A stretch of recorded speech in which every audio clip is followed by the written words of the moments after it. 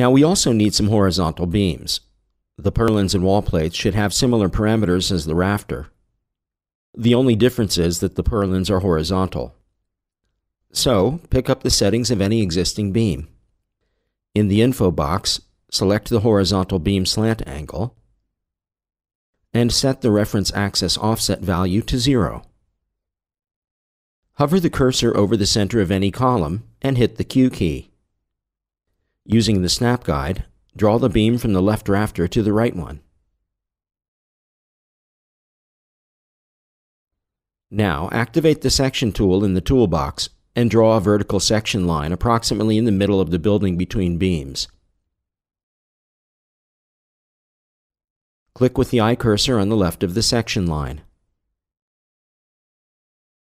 Select the roof using the info box switch on the cover fill option again, and deselect the roof. Right-click on the section line and select the Open with Current View Settings command from the context menu. Some problems have popped up. The position of the rafter is not right. In addition, the roof isn't insulated, and its skin intersects the purlin. To solve this, we must first change the roof structure. Select the roof, right-click, and choose the Edit Selected Composite Profile command. Replace the lower airspace frame skin with the insulation mineral soft building material, and click OK. Select the purlin. Click on its upper right node and move it down on the insulation and the rafter contour line. Then right-click and choose the Display Order Bring to Front command. Now we'll drag a copy of the purlin in the section window by using the shortcut Ctrl+Shift+D in Windows or Command+Alt+D on a Mac. To find the right position of the purlins, we'll use snap guides. Hover the cursor over the bottom contour line of the roof and wait until the blue snap guide line appears.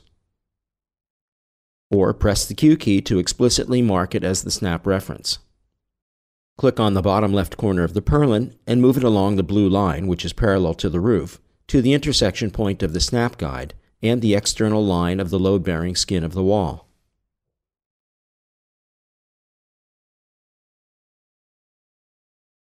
Using the same method, drag another copy for the last beam as well. However, in this case, you should first click the bottom right corner of the purlin.